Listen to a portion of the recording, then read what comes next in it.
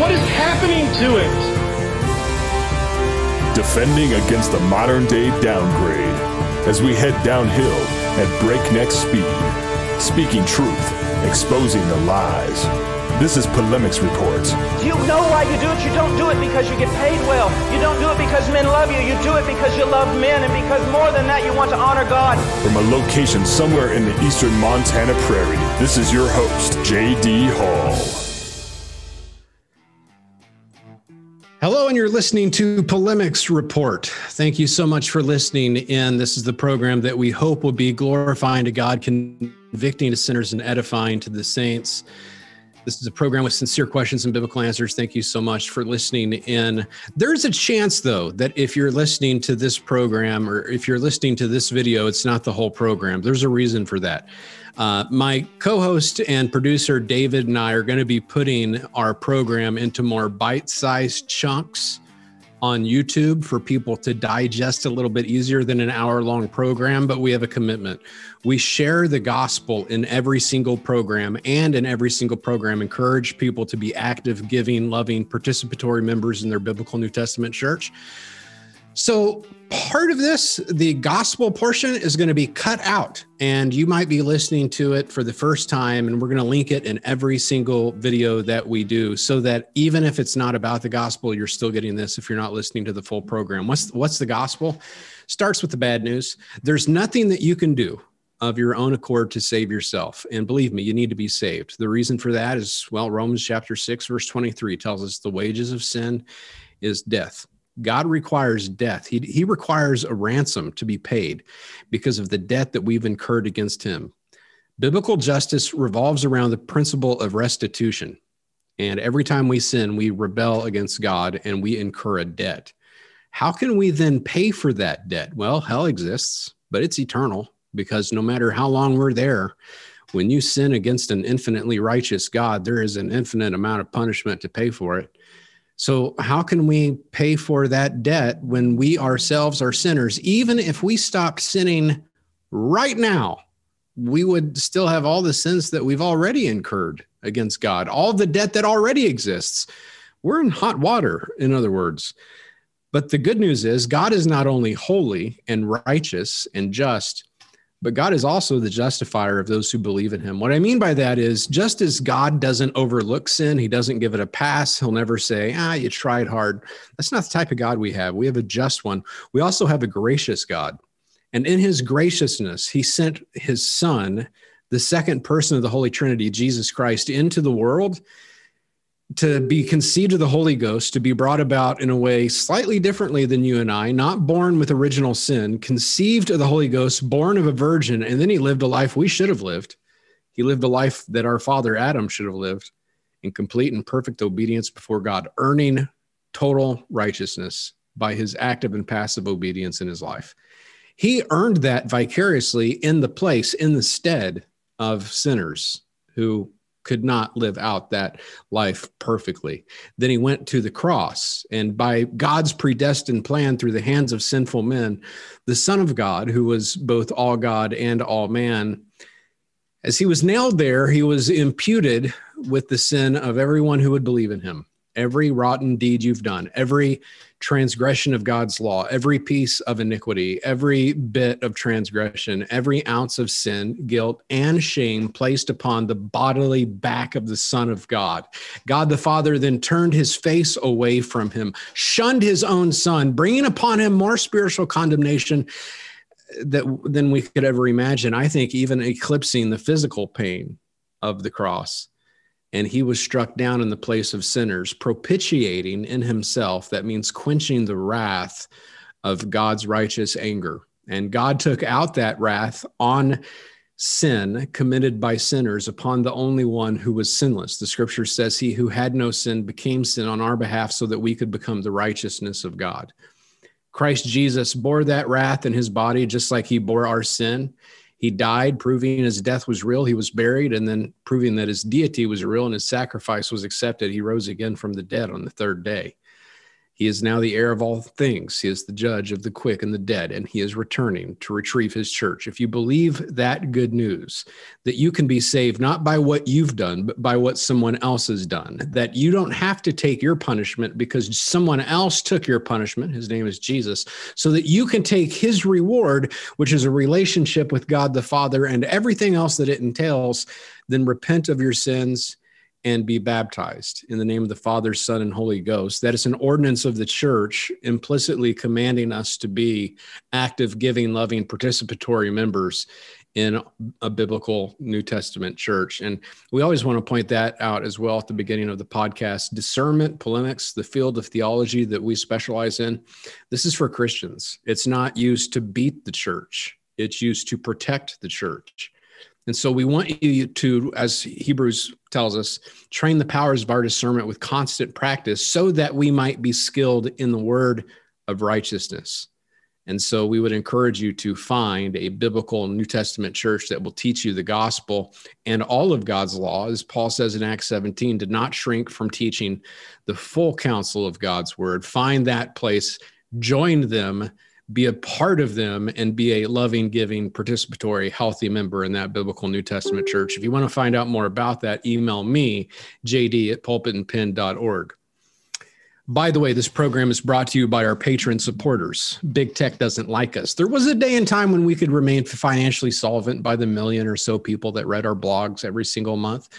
That's changed since the big tech duopoly took over. So now Protestia, Pulpit, and Pen and Polemics Report are all ad-free. It's brought to you by people who believe in the mission of polemics. Not a lot of people out there doing it these days.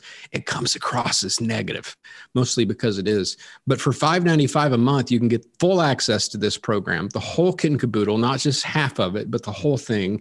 If you're listening on an RSS feed, unlike your Patreon app, you're only getting part of it. You also automatically get subscribed to the Insurgency, 50 banned news links that are really hard to get anywhere else, sent directly to your email. You want to open the email and see the news links? You want to read the news? It's as simple as that. If you want to ignore it and look at it the next day. It will come to you instead of you having to go scour it. And that way you have more time to spend with your family, your kids, to enjoy your life. That's, by the way, a $7 a month value. That's what we charge for it. But for only $5.95 a month, you get that too. For $34.95 a month, get anything you want from the Reformed Gear store. For only $19.95 a month, join yours truly for a study on ecclesiology. Right now, we're in the book of 1 Corinthians chapter 7. For $49.95 a month, get a book sent to you in the mail every single month that I pick out. This one is A.D. Robles's book on Pharisees and social justice.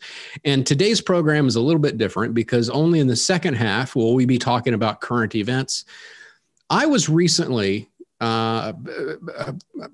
what's the right word? Interviewed, I suppose. I had a conversation on a podcast called Conversations That Matter and hosted by John Harris. And the comments have been glowing. People are very thankful that he had me on in the same way that we had on Rod Martin. We may not see everything eye to eye. Now, I don't know that I've ever criticized Rod Martin or John Harris, to be honest with you. I haven't found a reason to, really. But so it's not as though we were at odds, but people were happy to say, it's nice to see brothers getting together. However, there were some contrarians on YouTube who would say, you need to repent. You need to repent for slandering James White. And I get this about every day in a comment somewhere. And I have to say, okay, define slander. What do you mean by slander? Or I lied about James White. What do you mean lied? What specifically are you talking to? And then we have to get into the details of it. I'm tired of doing that. So I told David, I'm just going to do an episode about James White and why he hates my guts and why I do not hate him back, but why he's been wrong sometimes. And we're going to go through it quickly. And that way you can do the research for yourself. So you stop calling someone a slanderer just for saying things about people that you happen to like.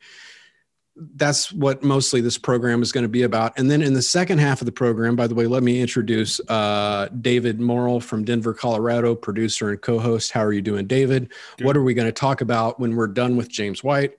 So there are a couple other things, folks that have asked questions the last few days. One, and I think, I'm not sure if this was a question or if you just wanted to talk about it, but the now often quoted J.D. Greer and Ed Litton, I guess they both had said this, that they know that homosexuality doesn't send you to hell because heterosexuality doesn't send you to heaven. As if that wasn't stupid enough on which is the a surface, theologically abysmal statement. And then we have questions from patrons, right? That we're going to get to. Yeah, well, and there was one. Elsewhere. I'm not sure if we have questions in Patreon right now, but there was a question about head coverings in church and exactly what that meant and what it means today. So we'll get to that as well. I had to have that conversation with my daughter the other day, actually, who was reading, her text, her scripture. She's a devout believer. And was like, why aren't we covering our heads? So we will be talking about that probably in the patron portion. David, on a scale from 1 to 10, how excited are you that we are making this program in part about James White? On a scale of 10 being, I'm really excited. 1 being, I wish that I was having my teeth pulled by a dentist right now. Wait, 1 is teeth pulled and 10 is like super excited?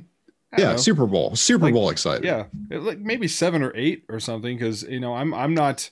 I haven't followed the history of the spats and things between you guys, so it's. I thought you were going to say 1 or 2 because I thought you were pushing. Riding a bike 10 miles while listening to Greek manuscripts on 1.5 speed fall. Where does that fall?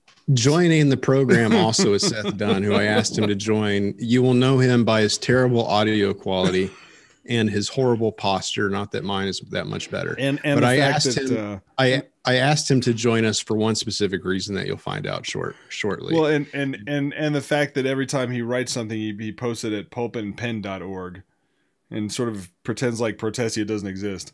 I don't know why. I've never asked him why. He's just a stubborn creature who insists on using Pulpit and Pen, even though Pulpit and Pen is mostly just a depository for these programs. But I think Seth's like me, and then I tell my children, you know what? I'm like, when I embarrass my daughter, because like when we're at Target and I'm like, how many of those gay T-shirts did you sell?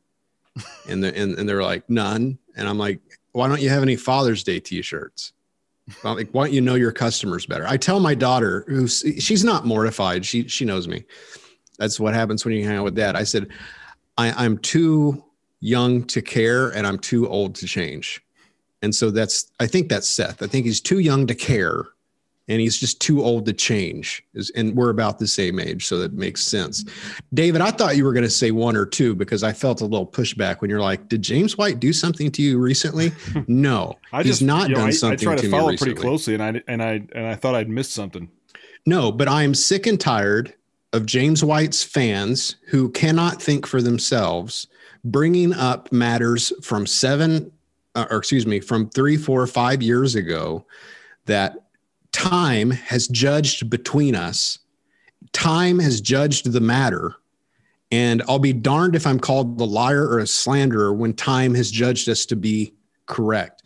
In fact, I have poked James White like I've poked at him recently, and he's chosen not to respond ever since Seth Dunn's article about Apologia, which is why he's here. But we're going to go through these articles real quickly, and every single time a James White fan says, you're okay. You have some okay things to say, but you need to repent for what you said about James White. I'm just going to point them to this podcast and be like, this is what I have to say about it. Just deal with it one way or another. By the way, let me start by saying I listened to everything that man had to say. I cut my teeth in polemics on James White and Chris Roseborough and Todd Friel. I listened to everything James White had to say, episode after episode after episode, being bored out of my mind 9 times out of 10. I listened to what he had to say. I listened to the bike riding experiences and how hot it is in Phoenix and how boring the services are at the Phoenix Reformed Baptist Church. I listened to all that because I valued what the man had to say. I almost fell asleep there 2 months ago, but it was not his fault. I stayed up too late. You visited Phoenix Reformed Baptist Church recently, Seth? I did. My brother lives in Phoenix, and I went to visit him, and I needed a church to go to, and that church was just a couple miles from his house. So I went there. Did you find any pulpit? Did you find any pulpit and pen fans? I did. In fact, my brother made fun of me the night before when I said that I was a prominent Baptist blogger. Him and his Methodist seminarian friend laughed at me. And then I disappeared Sunday morning. He goes, "Would you find a revival?" I'm like, "Well, no, I found a Pulpit and Pen fan." Yeah, at Phoenix Reformed Baptist Church. Yes, I did. Yeah, well, great. I hope that, and when we say fans, we mean readers. I'm sure you're like me. You don't care to have fans. Enough with that nonsense. But I'm just going to point people to this podcast and say, here's what I have to say about James White. So let's talk about the arguments that we've had with James White over the years. And this is taking my time tonight to save me time in the future. David, I sent these to you via Telegram. Cue them up. Let's talk about the times that I've disagreed with James White. So this is a Pulpit and Pen article from September 25th of 2015. Actually, let me back up just a little bit, David. Okay. Show the photo that I sent you. I sent you a couple photos, I think. You sent me photos? I sent you at least one photo. Oh yeah. Yeah, let me this is a good one. This had to be just a little while ago, I would think. Let me see if I can get this pulled up real quick. How fast can I move? Take your time. Yeah. Yeah, this is just dead air. You know. Yeah. Might jump in this later, but here we go. Yeah. This is when James and I were still getting along. So you got James Jordan White, James Phil Johnson. Phil and Chris, huh? Yeah, the four horsemen of the polemics apocalypse right there. And there are lots of other photos of James White with my young daughter, James White with my wife, these men all out to dinner with one another. So the first time I criticized James White was not easy for me to do. I maintain a relationship with Phil. I maintain I think a good relationship with Phil. I maintain a good relationship with Chris Roseborough. I've been able to maintain those relationships with James White, not so much. And so let's get to the first disagreement. I just show the photo to say, this is not like me trying to get back at an enemy. This is me who I've tried to correct a brother who has not yet received criticism that I know of ever in his life.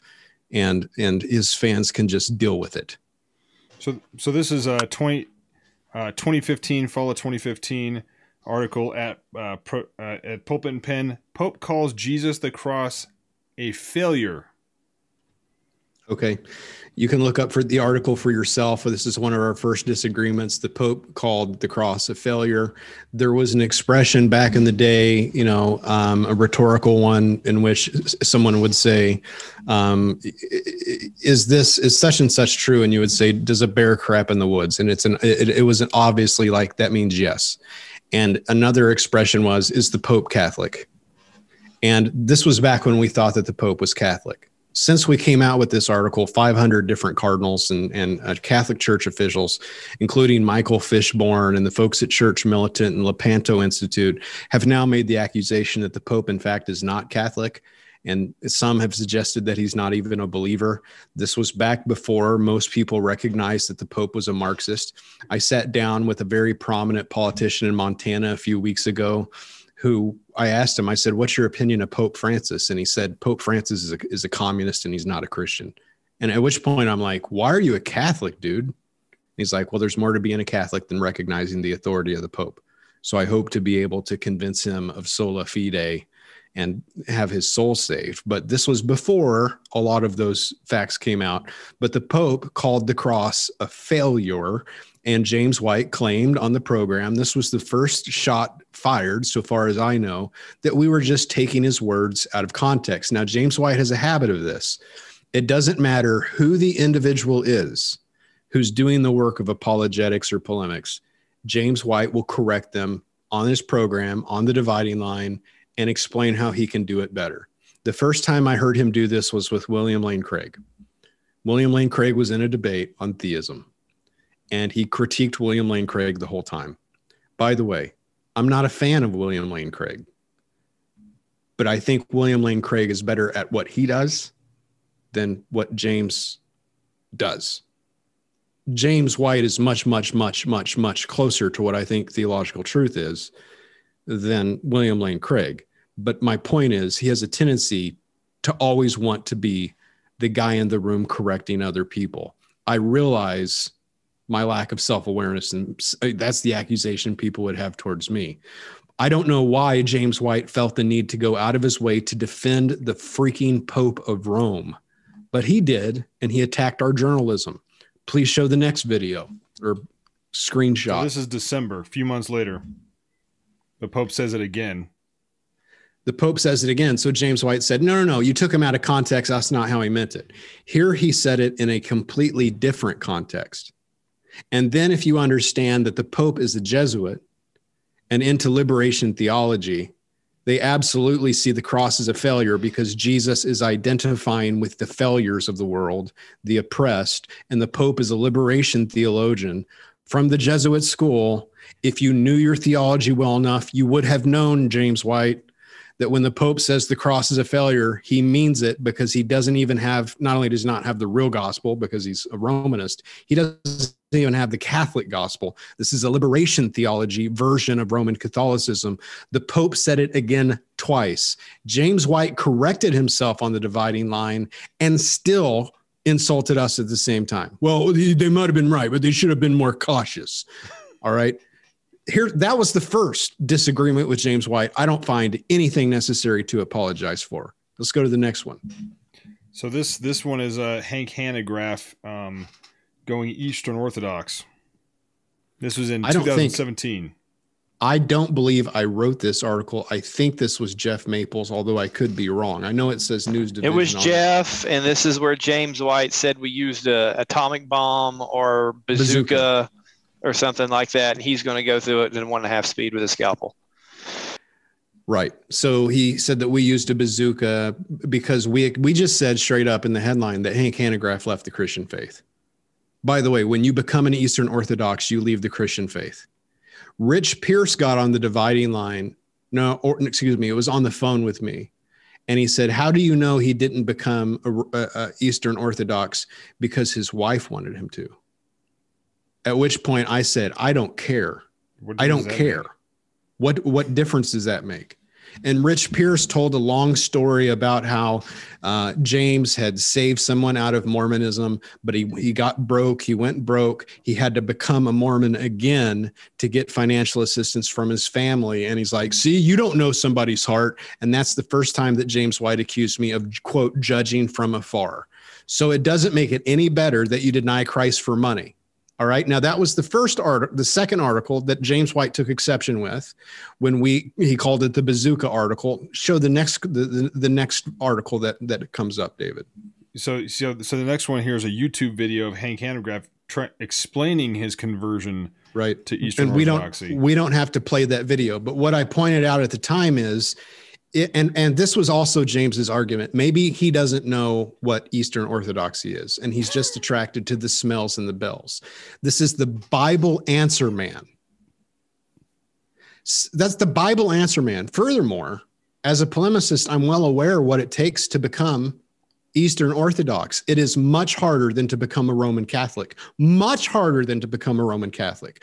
The process of chrismation is so complicated. You have to know your doctrine. And this is a YouTube video of Hank Hanegraaff defending the doctrine of Eastern Orthodoxy. Again, James White came out and said, well, they might have been right, but they came to their conclusion awfully fast. We came to our conclusion, and it was right, using logical deduction and basic knowledge as to what Eastern Orthodoxy is. Let's move on to the third one. I have a question about that one real quick. So David, go ahead. Did James White correct you before this Hanegraaff video, or was this available?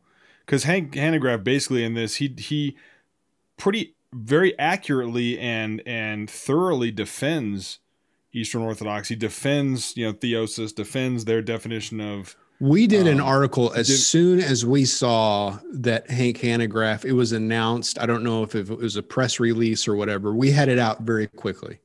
And White was like, well, we don't know for sure that he believes in Eastern Orthodoxy just because he became Eastern Orthodox. And there were a lot of Christian ministers who took that approach. Like, well, I don't know. It's like, I don't know.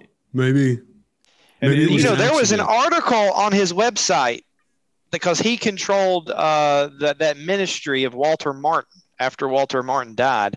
And that ministry had an article about how Eastern Orthodoxy was heretical. It was, and you could download it.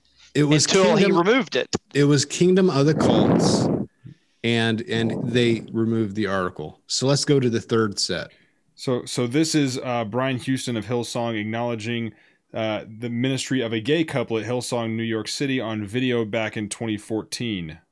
So we broke the story. There are a couple of homosexuals leading choir at Hillsong, New York in particular.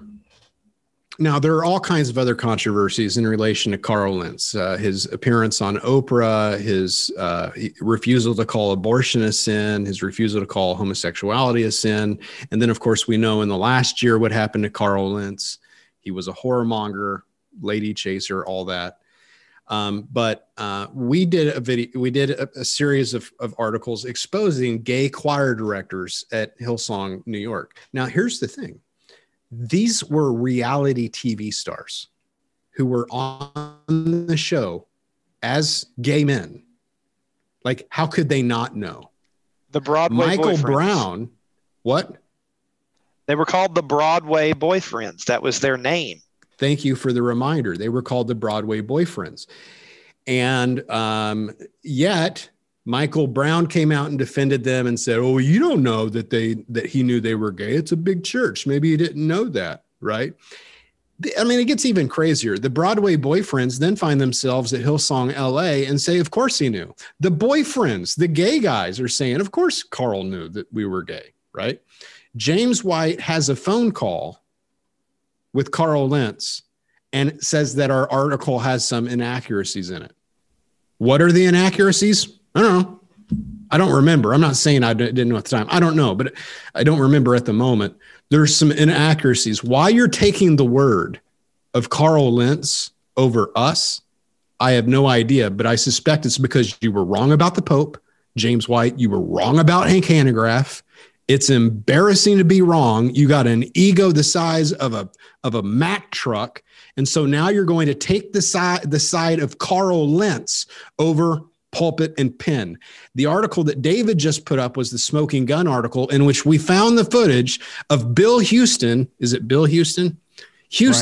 Brian Houston. Brian Houston of Hillsong, Australia, the mothership, on American television, admitting that they had gay choir directors on national television years before the story broke by pulpit and pen. James White still defended him. Why? Because of a phone call. He had a phone call. The phone call cleared it up. Not exactly discernment. So it's about this point in time I'm saying, listen to James White for New Testament textual criticism. Listen to him on, some, I don't know, whatever else boring crap he talks about. But when it comes to discernment, he needs to stay in his wheelhouse. I don't do New Testament textual criticism, not my wheelhouse. I don't do Islam for the same reason James White shouldn't do Islam. It's clearly not in his wheelhouse. All right? Stick to what's in your wheelhouse. Talk about what you know, not what you don't know. It was embarrassing that he took the side of Carl Lentz.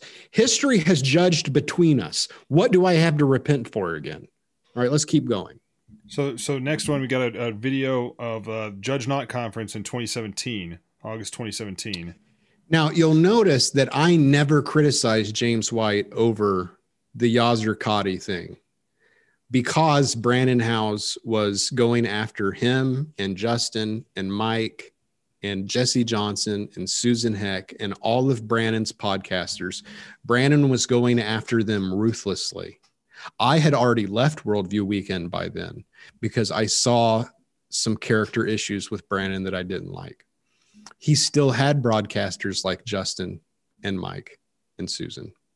He was going after James White, literally anathematizing him to hell because James White had a interfaith dialogue with Yasser Qadi, who he claimed was a moderate Muslim.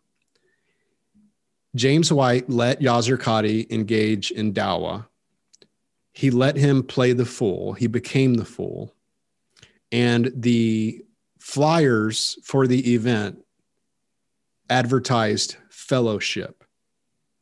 It is a loaded theological word. My position, unlike Brandon Howe's, was not James is a turncoat. James is a secret Muslim. James is doing this deviously. James thinks he's the smartest person in the room at any given time. He thinks he cannot be outsmarted by professional Islamic apologists, and that he had this handled, and he was made a fool of. I didn't say a word about it until this video. Can you play that, please, David? I think I gave a timestamp. And by the way, you'll see Mike. Hold on a second. You'll see Mike Abendroth. You'll see Mike Abendroth, Phil Johnson, Justin Peters, me, Andrew Rappaport, and then Tim Hurd. Go ahead. Sitting down with a leader or representative of some other faith, some other religion, I'm going to be real nervous about that because he has a track record. And this, by the way, this is Jordan answering that question about concerns. This is Justin. This is Justin. He's about to finish, and then you're about to start answering about interfaith dialogue. By the way, Justin's answer was identical to mine, and it was identical to Phil's, and we all agreed on the stage. But I'll let myself speak for myself in the video. If one of the doctrinally sound guys does that, I may not agree with the venue or the setting or whatever, or even the doing it in the first place, but I'm going to have a bit more confidence in someone who has a solid track record of. I'm going to fast forward just a little. There we go. I'm thinking, what do my elders want me to do right now? Let's stop here for a second. Let's stop just for a second. My elders wrote an agreement with James White that we would not address one another or argue in public anymore because we're both 1689 Baptists. We don't need to bring that type of drama into the church. We both signed the agreement. James White had Rich Pierce attack me within 24 hours. So that's why I said, I'm thinking about what my elders want me to do right now. James White did. When people, commenters say, why do you guys both need to make up? We had an agreement. My elders were in on it. James White broke his word. That's why. Play the clip.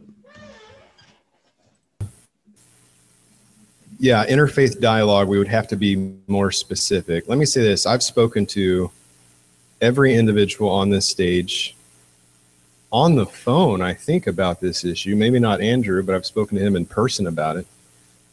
I don't know anyone on the stage that is, quote unquote, for interfaith dialogue as it is commonly explained through, and instead of being passive aggressive, I'll just say Brandon Howe's or Worldview Weekend, because we know who we're talking about. We're not for the caricature that has been presented. Listen, I have problems with what happened. The flyer, as best I understand it, said something about fellowship. That's untenable biblically. That word is a loaded theological word, and probably whoever put that flyer together didn't understand the significance of the word fellowship. But I can put that in the stupid category, if not in the sinful category. Furthermore, if I was going to come together and discuss agreements with an imam, I can answer that real quickly with scripture by a question. What agreement does the house of God have with the temple of idols? So I'm sure that there's another way of talking about it in terms of, we're monotheists and et cetera, et cetera. But at the end of the day, there's not agreement on those issues. In the same way that if I was talking to a Roman Catholic priest and he said, we have a lot of things in common, I would say we have nothing in common. Nothing. Because at the end of the day, we have two different eternities if you don't repent of idolatry. And so that being the case, that's how I feel. But here's the thing. You should be able to disagree with someone without anathematizing them to hell. All right? Now, I know you're thinking, I just watched JD this week anathematize like 50 people to hell. 52. in one sermon. But I want to explain what Justin means, because what will happen is people are live tweeting this right now, and they're going to be pulling video from this and saying that Justin gives a defense for Rick Warren, or wouldn't defend Rick Warren. Sorry, that'll be on a blog. That Justin wouldn't give a pass to Rick Warren, but he would to James White. Here's the thing, though. When we deal with someone who has an honorable track record of ministry, as does James White, it doesn't mean that what they do is right.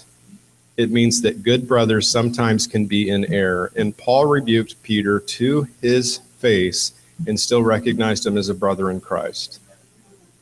We have to grow up. We really do. And here's something that has concerned me, though, on the other side. Then I'll be done, I promise. When you defend an action, such as that interfaith dialogue, I would encourage people to defend it from your interpretation of 2 John, perhaps, or other verses that do it expositionally. I have been disheartened by seeing good Calvinist or Reformed brethren defend what happened as though they were Arminians. By that, I mean excusing behavior or actions because someone meant well and because the purpose was sharing the gospel. That's how Arminians, and that's how seeker-friendly types, that's how purpose-driven people defend stripper poles in the church and shooting midgets out of cannons. Because any dumb thing they want to do, they say, I'm just doing it to reach people. I'm just doing it to share the gospel. I mean well. Defend what happened based on the merits. And then if I disagree with you, okay, we'll move on. I don't think that you're selling your soul to Islam. You're not defending Islam. I don't think anything like that happened whatsoever. It's just, let's not defend things because of people's motives, and let's not defend things because the purpose of evangelism or the purpose of an event was evangelism. Remember this, God has not only given us the mission in Scripture, God has given us the methodology to employ. He's not only glorified in the end, God is glorified in the means. Now, I have had people attack me over and over again saying, you attacked James White just like Sam Shamoun, just like Brandon House. David, did that sound anything like a hardcore criticism like you've heard from Sam Shamoun or Brandon House? No. That was at a Q&A. That was the only thing I had to say about the whole affair. I thought I gave a fair opinion of both sides. I don't like the fellowship thing. I don't like the dialogue thing.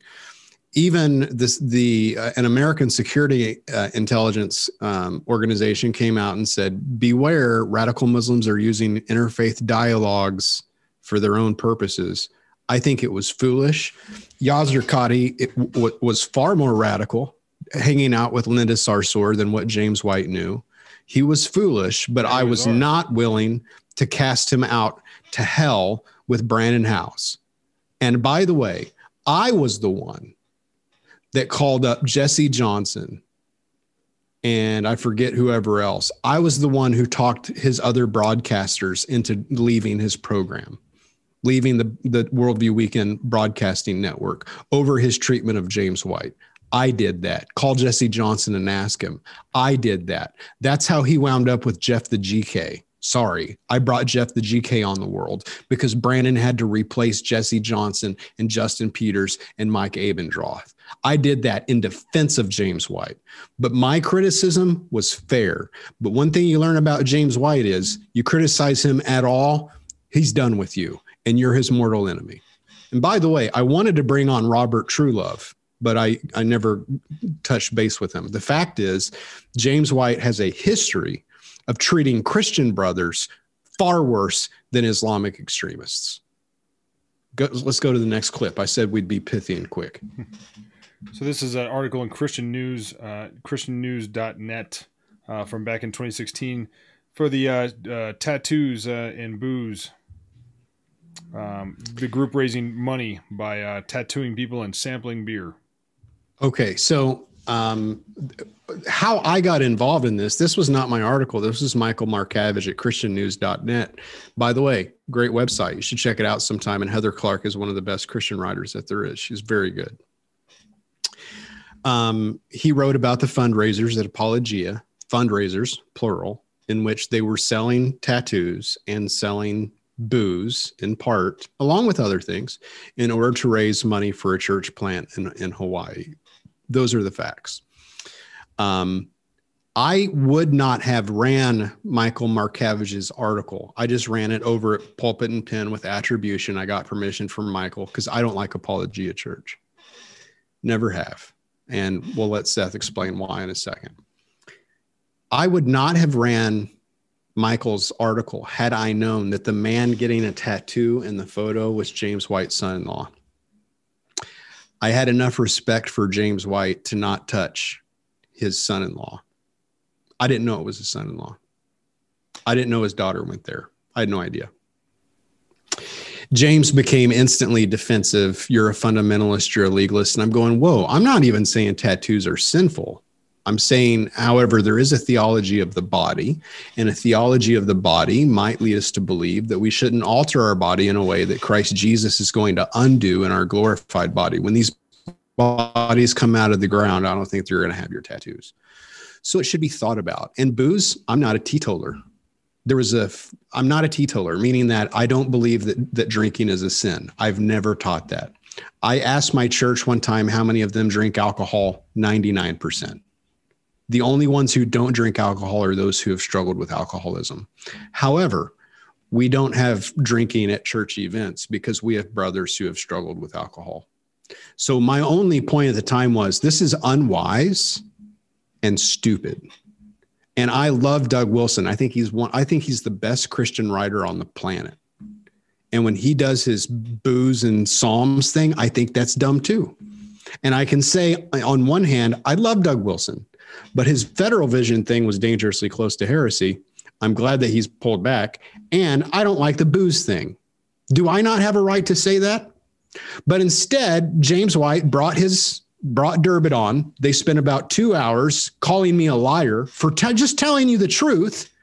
Their main claim is that it wasn't a fundraiser, it was multiple fundraisers. Well, I'm just quoting Mark Cavige's. Okay, now we're arguing semantics. But this was their argument. You ready? Here's the lie. These weren't fundraisers. These weren't booze and tattoo fundraisers. I'm not kidding. Listen to their episode. I beg you, listen to the episode. These were not booze and tattoo fundraisers. We were only raising funds for a church plant by selling booze and tattoos. That was their argument. All I did was report the truth of what happened there. Now let's show the next article. Here's where it really went south with James White. What does that say, David? Apologia Church, booze and tattoos, how the story ended. Okay. How the story ended is, and my argument was, it's just unwise to associate alcohol with church because a lot of people are getting saved out of alcoholism. And Durbin explained that Apologia was founded out of a addiction rescue group. And he assured us that Apologia Church was a perfectly safe place for former addicts and alcoholics. Okay. Within a few weeks of this article, Thad Pinch, Dr. White's son-in-law, went into rehab for alcoholism. He fell off the wagon. Turned out he had fallen off for some time. He was a part of the booze fundraiser at Apologia. Like, he took part in all of that, although abstained there. He was still watching and taking part here in his heart, and committed adultery on James's daughter. James White's first tattoo was the Chi Rho, and it was to match his son-in-law's tattoo, the Chi Rho. I would not even have addressed it had I known. But I don't take things down. I don't like cancel culture. My tweets to Braxton Canner are still up somewhere. I would prefer I just keep it up and you beat me with it. Then Apologia counseled Summer White, Yeager, Pinch, whatever, to divorce her husband.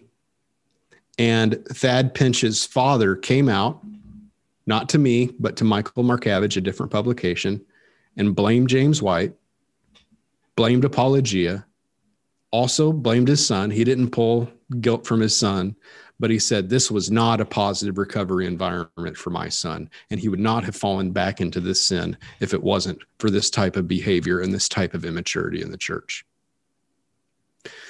So if you want to complain about booze and tattoos, I never said it was sinful. I said it was stupid. It was unwise. I think that time has judged betwixt us. Next one. This is James White on the topic of Rosaria Butterfield.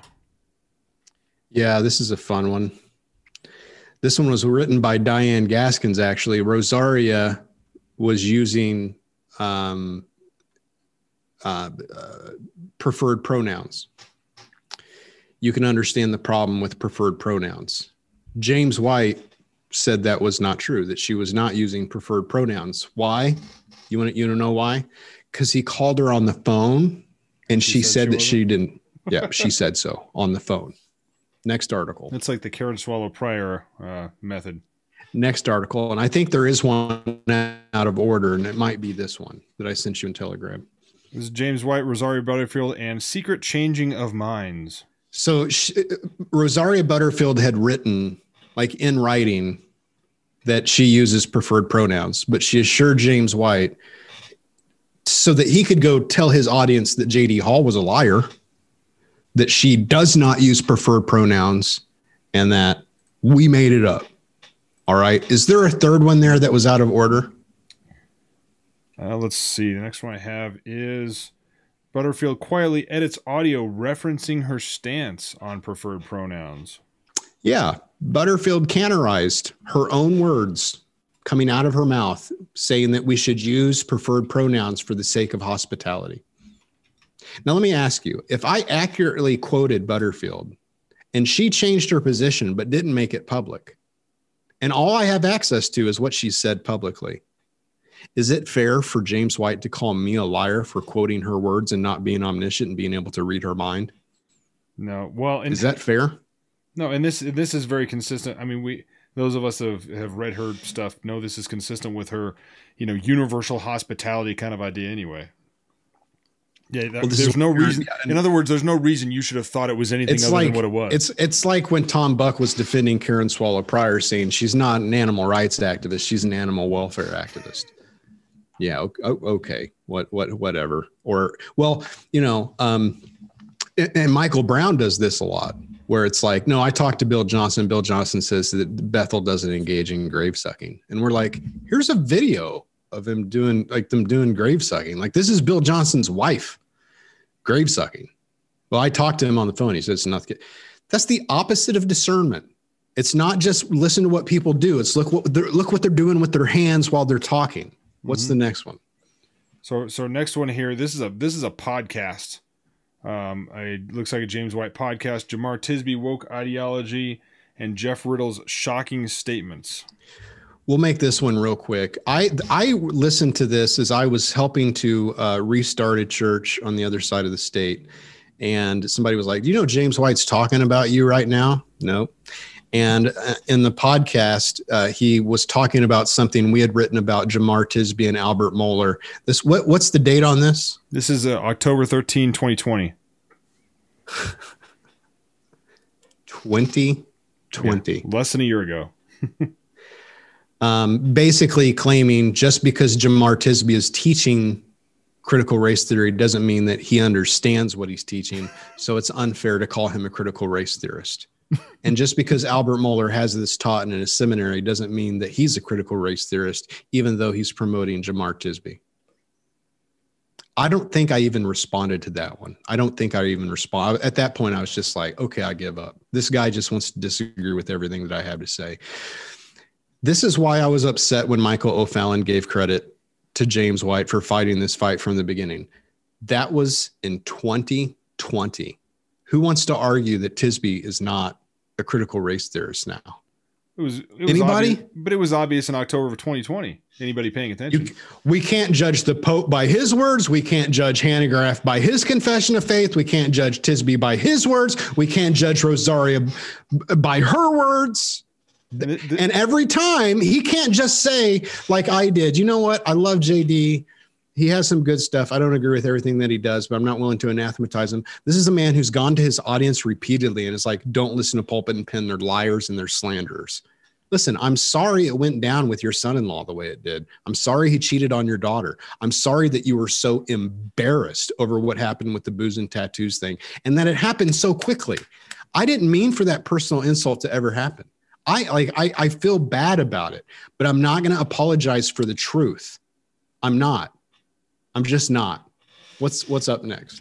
So this is an episode of Polemics Report from September 2019 with you discussing this issue, I believe. Oh, I guess I did. I responded via podcast. Yeah. So for any listeners that, or any watchers of this video who want to go back and check that out, this is September 16th. That's right. 2019.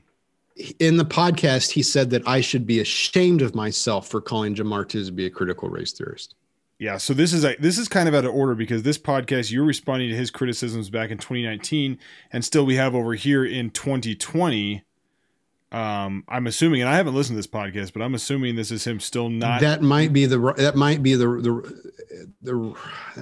yeah, but that's okay. I mean, could be the wrong one. But listen to the podcast I did. I would have been referencing the podcast he did in which he was upset that I was taking, not that I was taking Jemar Tisby's words out of context, but that I didn't have an omniscience into Jemar Tisby's heart, and maybe he was using the language of CRT without actually being CRT. What's the next one? So next is Jeff Durbin's secret recordings and Apologia Church. I believe this Seth, is all you, brother. Tim. This wasn't my article. This was Seth's. So go for it, Seth. Okay. Give me just a little time to set up Apologia Church and Jeff Durbin for you. So before I wrote this article, and this article is about Jeff Durbin recording penitent sinners and then using those recordings later to his advantage. By the way, he did not tell them he was recording them. So you can deal with the ethics of that on your own. I tried to talk to Jeff Durbin. I texted him to say, hey, can I talk to you about these accusations before I write the article? He refused to talk to me unless it could be in the presence of the elders of my local church. And I was like, I don't know if the newspaper calls you, if the Arizona newspaper calls you, Jeff, do you have to get their church elders? They might not even be Christians. So he has to put it in like his court because he knows I'm not going to do this. And I didn't. Fine. You're not going to talk to me. I emailed James White, who was coming to Atlanta. He was going to be in the G3 conference that year. And I was going to be at the airport at the same time he was going to be at the airport because the G3 conference is near the airport. And I said, James, come to dinner with me. Let's talk about this. I know you're the scholar in residence at Apologia Church now. You know, before I wrote this article, I attempted to talk to James White. He would not meet with me. So Jeff Durbin would not meet with me under reasonable circumstances or talk to me. James White would not meet with me in person before I wrote this article. So here's the article. Here's what happens. Tim Hurd was criticizing Jeff Durbin's evangelism technique. So Jeff Durbin is one of these people who films himself evangelizing people and then puts it on YouTube for other people to watch, and then they can donate money to him. So that's a revenue stream for him. Watch me evangelize somebody. Hey, watch this. And Tim was criticizing Jeff Durbin's methodology. And I don't remember the critique because I didn't even listen to it, quite frankly, but it was something along the lines of Jeff went down this 30-minute presuppositional thing before he shared the gospel. He should have shared the gospel faster. So that was Tim's criticism on the Bible. To be fair, I think my thought at the time was I didn't care. Yeah, I mean, who cares? I mean, I'm glad he's out there evangelizing somebody. I'm not going to, go out there and evangelize people. You know, right. If somebody's evangelizing, that was never our issue. Yeah, not our issue at all. And Tim may have been drafting on him. So what you see a lot in the internet Christian world is what I call drafting. Like in NASCAR, when the car gets up behind somebody and they both go the same speed. In Christian world, if you write a negative article about somebody big time, like a John McArthur or a James White, you're drafting because, oh, you're talking about James White. Now I'm going to read your thing. Now I'm going to listen to your program. So in fairness, Tim could have been drafting Jeff Durbin. All right.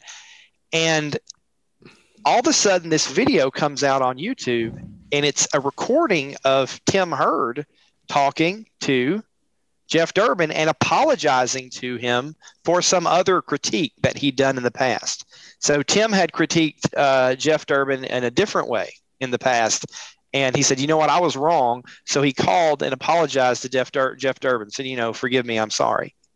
Unbeknownst to Tim, Jeff Durbin taped that conversation.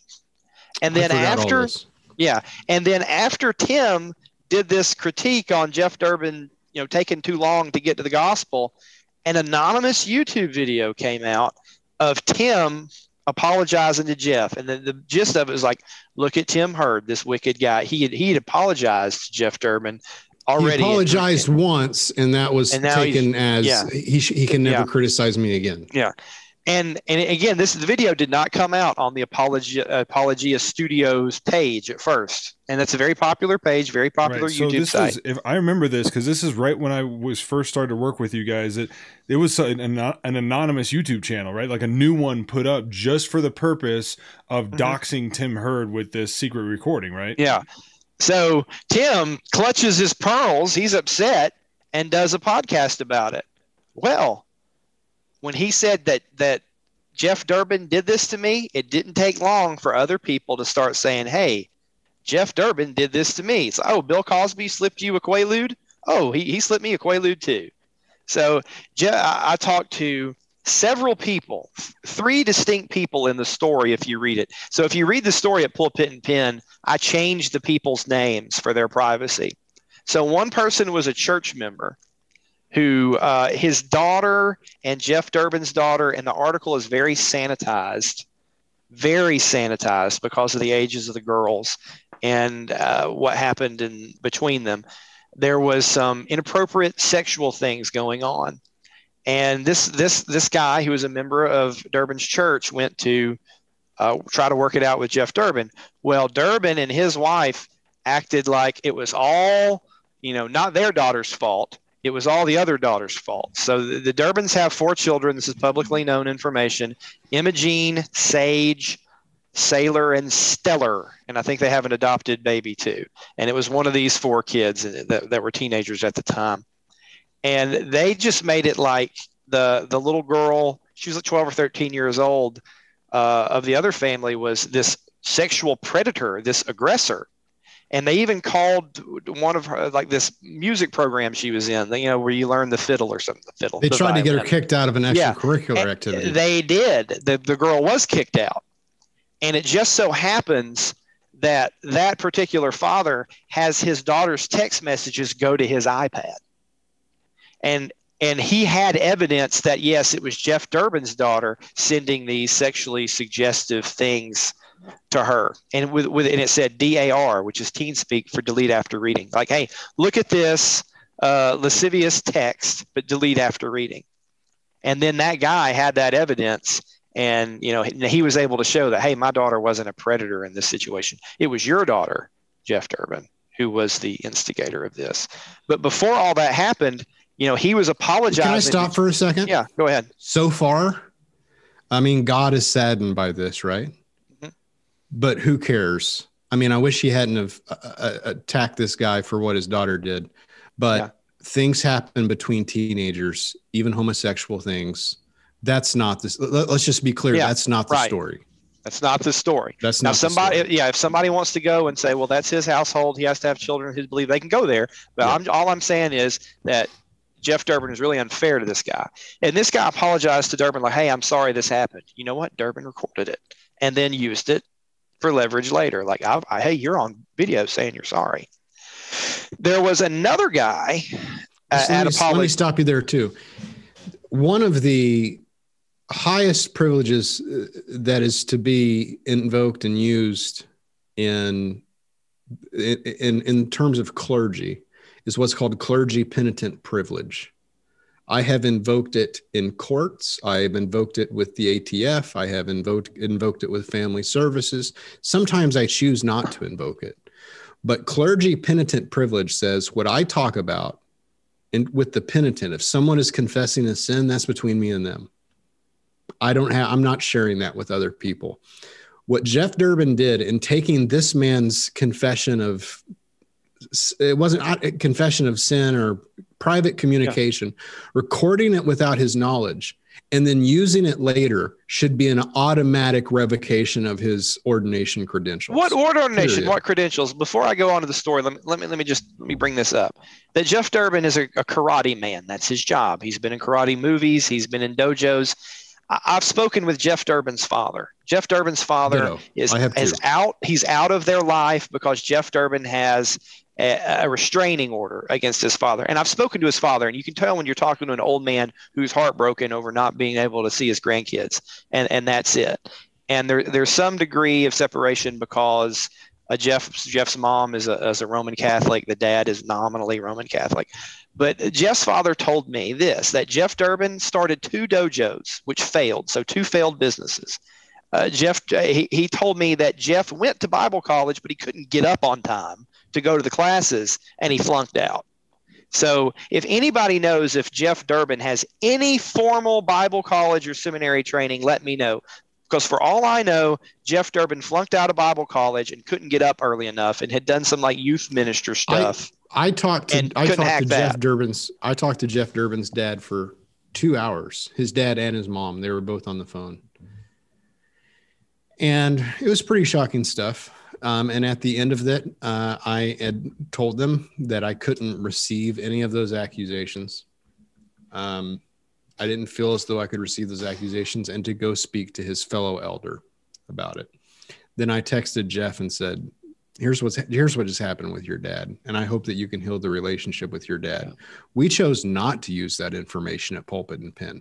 Mm-hmm. So if somebody wants to say, oh, you're just out to get Jeff Durbin,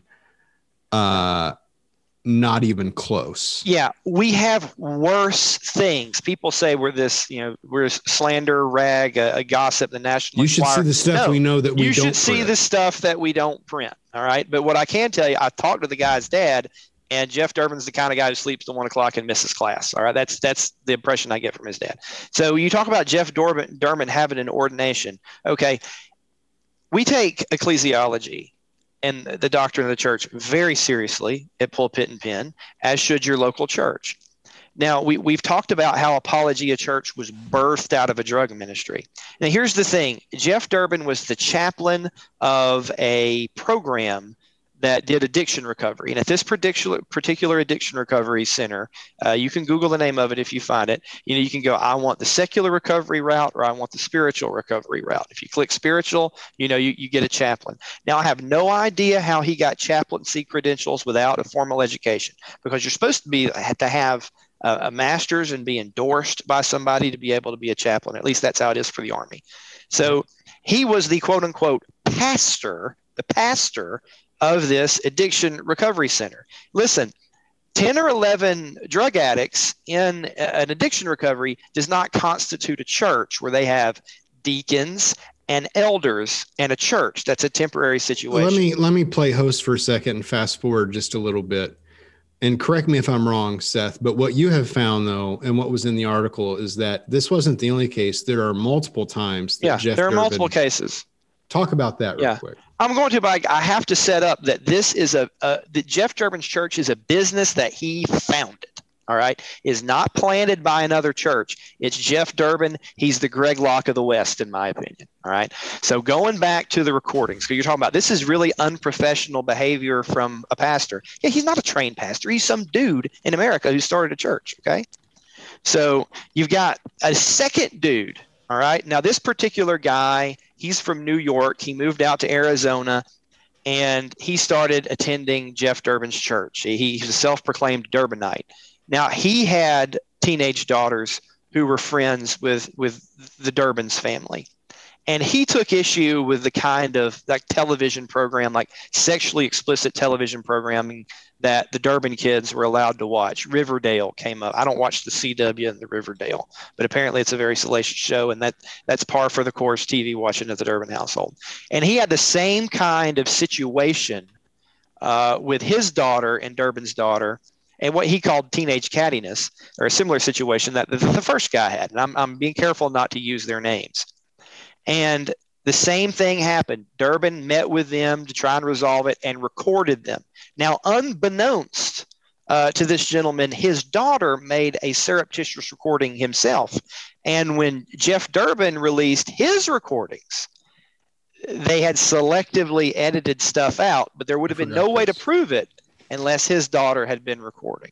Now, that guy wasn't a church member. He was just an attender. So not only is he recording conversations privately and secretly to use them against the penitent later, he's releasing edited footage to release later. Jeff Maples is going to kill me for this because he hates Mike Cosper. But I've been listening to the Rise and Fall of Mars Hill podcast that's come out recently. It's on Christianity Today, Christianity Astray, and Mike Cosper's the host. And it's just about the toxic leadership environment of YRR Mark Driscoll, who, like Jeff Durbin, was not, he wasn't ordained and planted from some other church. He's just a guy who founded his own church, and it was about him. So you would think about why are these members doing this? What happens? Call Apologia Church and ask if members can vote. If it's a congregationally ruled church who can vote, ask them that, or ask them if the elders just decide everything. I forgot some of that, but that is why I'm glad that I had you on. I don't think that it's fair to say that Jeff hates anyone. But I think it is fair to say Jeff, so far as I know, just thinks that Mike Cosper reminds him too much of Rachel Maddow. If members, all right. Jeff Maples, not Jeff Durbin. Yes, I don't know how Jeff Durbin feels about Mike Cosper. Jeff Maples sure doesn't like that dude. Yeah, well, neither do I. And he also reminds me of Rachel Maddow, but I think Jeff is the one who said it. I'll give him credit for that. So this particular guy wasn't, his family were not members yet, but they were regular. This marks the last time that James White ever responded to us. He did not, I don't think he ever responded to this, did he? He wouldn't meet with me. And I don't know if he ever did after the article came out. No. What are you going to say? That's indefensible. Okay. And I've only talked about the two guys. It's at this point. Worst of it. It's at this point that after Seth's article comes out, and we just don't want to beat the drum too much, Seth. And I thank you for joining us on the program. After this article comes out, there's no defending recording your church members' penitence and then using it against them later. None. That's disqualifying. And trying to keep them out of other churches. Like calling other churches where these people are going and say, you don't let them join your church. They're not. There's a 4-letter word for that. What is it? CULT, cult. There might be an interesting podcast you can listen to. It's called Cultish, and it's from Jeff Durbin's Apologia Ministries. I think that's hilarious that he has cultish. It is clearly a cult behavior. It acts like a cult. When James White went to PRBC, people asked why, and I said, I have a guess. And my guess is they don't worship the ground he walks on at PRBC. You mean when he left PRBC? When he left PRBC. Yeah. When he went to Apologia, he's a hero. And he's got his, again, it's not a sin, but he's got his 2-arm tattoo sleeves. That's in. I would like to point people to an episode of Vice called Hate Thy Neighbor. In which the OSA organization run by Rusty Wallace. Hold on, is that a NASCAR driver? It is a NASCAR driver. Rusty Thomas, who lost his kid not too long ago. We should still be praying for his bereavement. That's a sad deal. Rusty Thomas was reviewed on this Viceland episode. By the way, I've said previously, I think Vice does some excellent journalism. Oh, yeah, they have good stuff.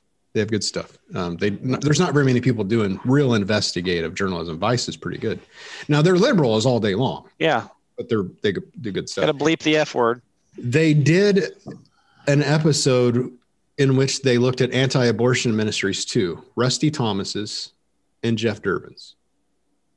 And after it was over, the conclusion they came to was Rusty Thomas is the real deal. He really believes this stuff.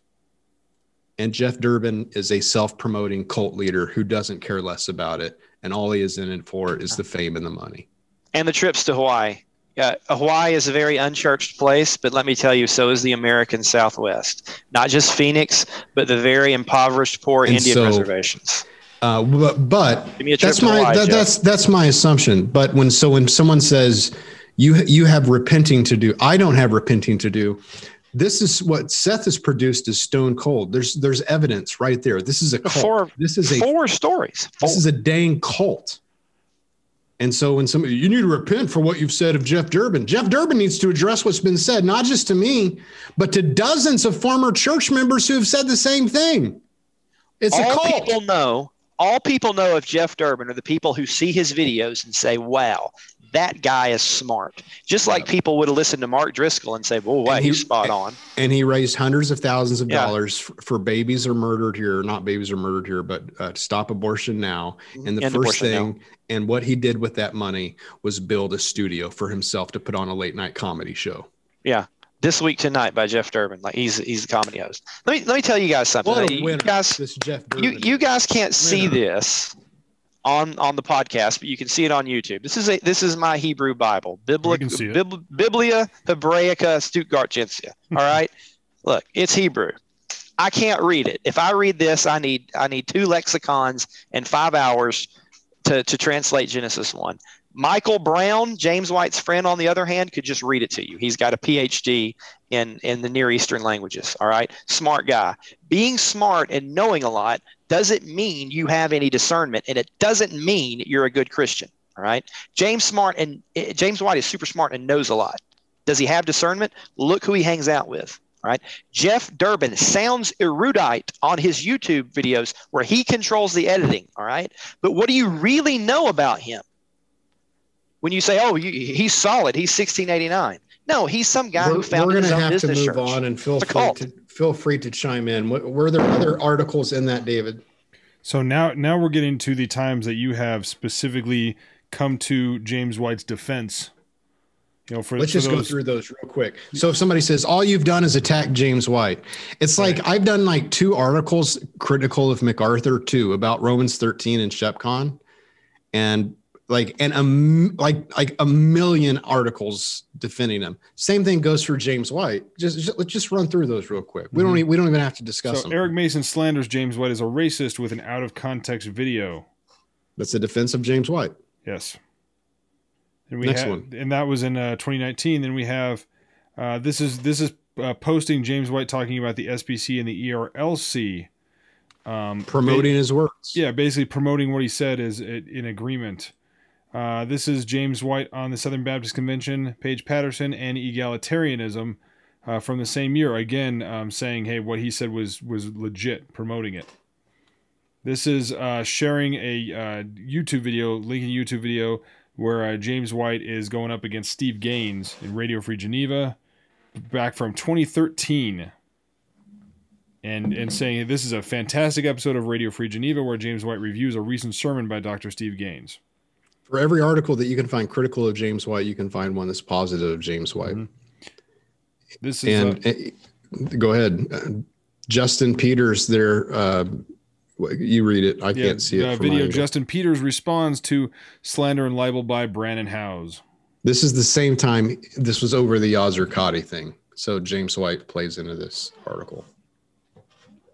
And the whole point is that I was defending Justin for not anathematizing James White. Yep. So when people say, "Oh, all you've done is attack James White," I defended him as much as possible, as much as reasonably possible. And this one is this, and two, it warms my heart when I hear people say, "What did JD lie about?" And it doesn't matter. It's just like, well, James said he lied. James said he's a liar. James says he's a slanderer. And that upsets me more than anything, which is why I'm wasting my time with this tonight. Here's why that's so upsetting. James White was instrumental in my early ministry in teaching me how to think and not to emote. And I wish that some of his fans would pick up on that too. Let's call it a day on James White and say we'll pick on his pampering of Michael Brown some other time. But one day James White will treat his reformed brethren like Robert Truelove as nicely as he treats some nar heretic like Michael Brown. Maybe one day. This segment is for James White's fans. Hope you enjoy it. If you're a patron, keep listening. We'll be right back with you.